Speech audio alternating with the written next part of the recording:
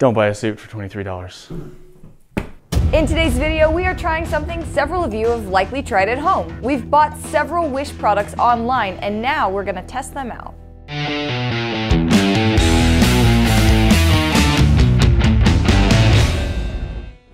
Guys, a while ago, we bought 5 what were supposed to be robot vacuums off of Wish, and I got those because I was intrigued because they're like $8 each. And it turns out there was no suction to them, just had like a couple brushes. There wasn't even really a cloth that went on it. Oh, that's what it was. It wasn't even brushes. It was just a Velcroed on, slightly fuzzy piece of cloth that's good for like dusting your floor gently. We decided we wanted to try some other things from Wish, so we found 5 products that we wanted to try out that seemed that there was no way you could get good versions of for the prices that we paid. Here's the basic idea. We have bought 5 products from Wish.com. We have bought robot cleaners in a previous video, and this time we're trying out 5 new products. What sort of stuff can we get from Wish? Just to go through in order, this is supposed to be a drill, like a power drill. This right here is a men's suit. Supposedly a 3-piece suit. This is what was labeled as a 99 million lumen flashlight. This should be the sun. This is probably like the spotlight on top of the Luxor Hotel in Las Vegas. I have an evening gown, we'll see. And then these are supposed to be comparable to like our Bose headphones. Like these are supposed to be absolutely phenomenal, great bass, they're water resistant. They say Motorola brand. I wonder if they are in fact Motorola. Yes. Or if they're just like, yeah, that box is cheap to print. We can make as many of that box as we want. There's always rumors of when you buy things from China that maybe you are actually getting the actual product made in the real factory and they just keep running off the books a little bit. Yes, like AirPods and stuff. I've seen those on Wish and I'm very curious. These are showing up on Amazon at $31. Okay, I think I got these for $18. They look aight. Yes, is there anything else in the, okay, cord. So it's wireless, but you know, sure. Very, very lightweight, which I mean, if it's on your head, not bad. Oh no. I mean, they are the round shape. The round shape's just never comfortable. Oh, can you turn it up more? I'm just trying to see what it sounds like louder. Oh, not great. I can't hear a thing you're saying at all, like 0. I can't even hear me, let alone you. We've got the volume up fairly high. I have no idea how loud I'm talking right now. Is it painful? I can't hear myself. I can't hear you. Does it hurt? I don't know this song. I don't know what it's supposed to sound like. Good. I'm listening to music from How to Train Your Dragon because I know it very well. So that was those headphones. Now I'm gonna try it with that's awful. These headphones. It doesn't play well at loud volumes whatsoever. There you go. This one isn't currently playing. Here, I got it. You got it? I'm gonna start them at the exact same time. Basically, there's like whole instruments I can't even hear. It's just like this continuous droning sound. I'm also hearing like a sound sort of in the background of it. It's very odd. Like it sounds like you can hear internal pieces of it shaking. For quality, there's not much comparison. I'm actually not that great at hearing the difference between different levels of like speakers and headphones and stuff like that. I'm not much of an audiophile. I don't know a whole lot about the differences between good equipment. I've had people who are very good at it explain it to me and say like, oh, listen for this and this. And I kind of miss it a lot. And it's not because I don't have good hearing. Like I've had hearing tests where they're like, oh, your hearing's really good. I just am not attuned really well to that kind of stuff. But in this case, to me, it's pretty obvious.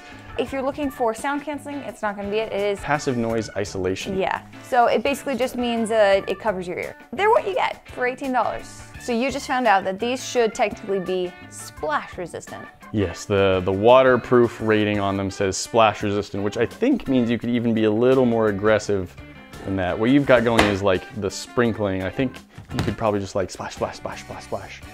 Guess we're about to see what it sounds like if you play them underwater. We're now testing them against something they don't even claim to be good at. Haven't died yet.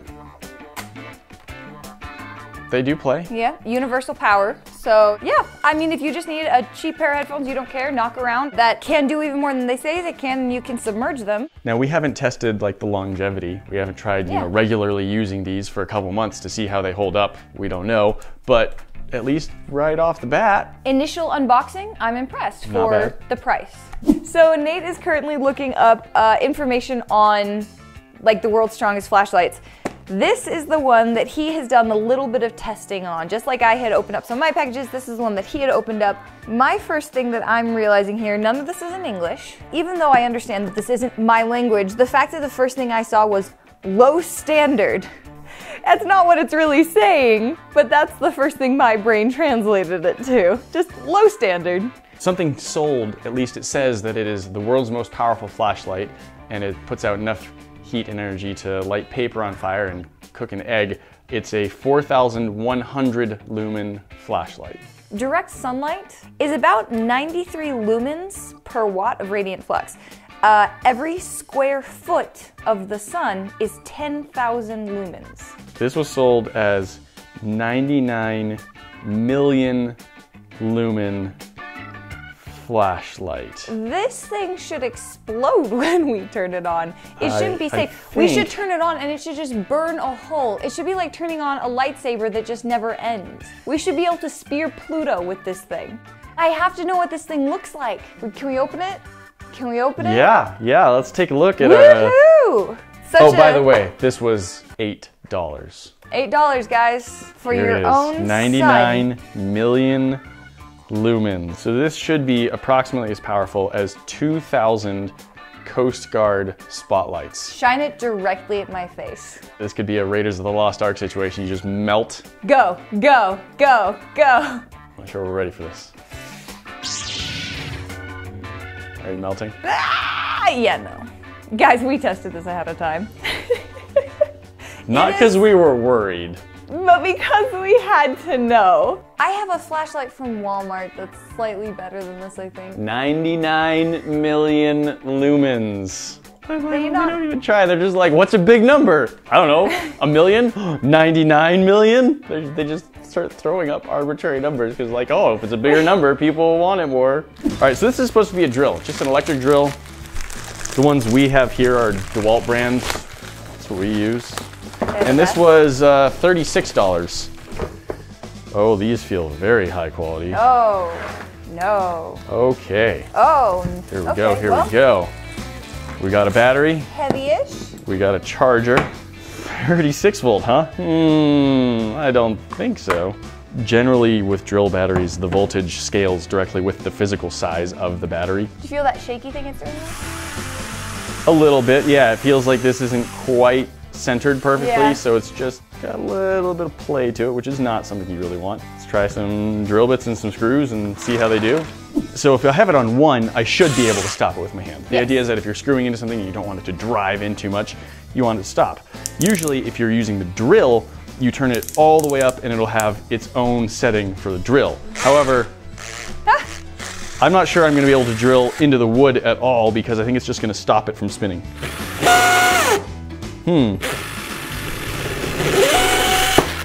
Okay, why don't we charge it, look at the last two products, and come back. All right, the last two is your idea, but it's pretty hilarious. We got outfits. I got myself a gray suit. Comes in a nice Ziploc bag, which only the finest suits come in. Hey, my evening gown came in a plastic bag.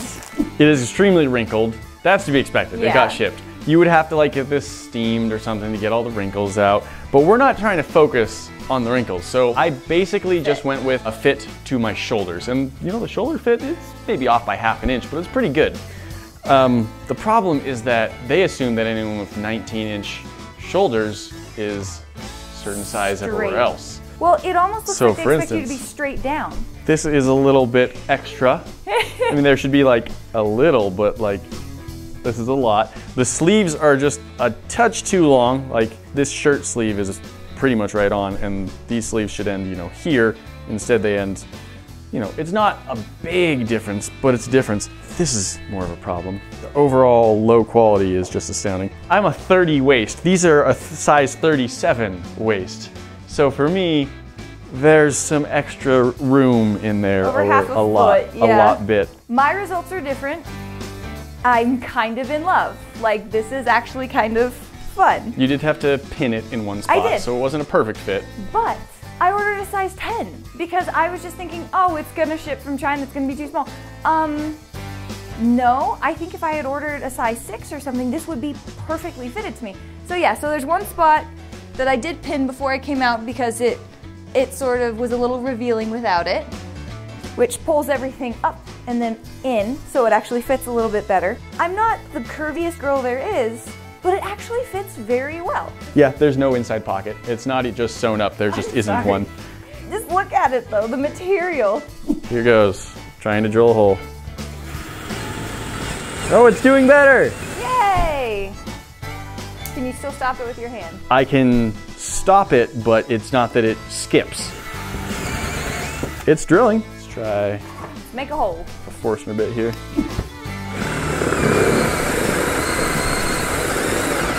All right, well, try it as a screwdriver.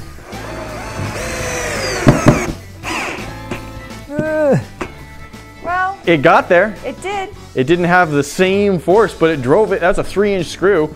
Drove it all the way into the 2x4. Okay. So I can't say it doesn't work for that. I do suspect that if you had one of these and you tried using it for a while, what would end up happening is it would just die on you after like using it for a few projects, and then you'd have to buy another one, and you'd end up buying so many of them that in the end it would just be cheaper to get one good one. Again, we haven't done a longevity test. Maybe this will last for a really long time. The charger honestly makes me more nervous than anything else.